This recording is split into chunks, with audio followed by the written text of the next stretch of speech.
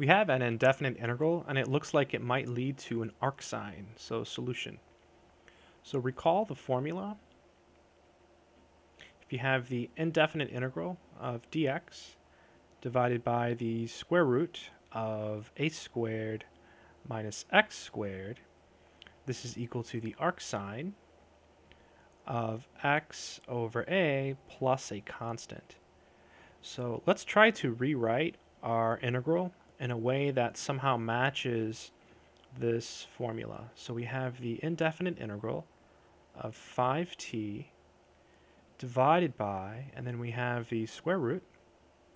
We can write 1 as 1 squared minus, and we can write 25t to the fourth as 5t squared squared dt.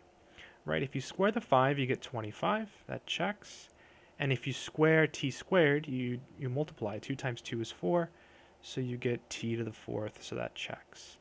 All right, now we'll make a substitution. We'll let u equal 5t squared. So du, let's see, 2 times 5 is 10, so you get 10t dt. Now here we have 5t dt, so what we can do is we can divide both sides by 2. So divide this by 2 and divide this by 2, and that gives us 1/2 du equals 5t dt. And now we can directly make the substitution. 5t dt, we know that's 1/2 du. So this is equal to 1/2, we can just pull it out, much cleaner, du. And in the denominator, we have the square root of 1 squared minus u squared. Now we can apply the formula. This is 1/2 arcsine of u over 1, right? A is 1, plus c.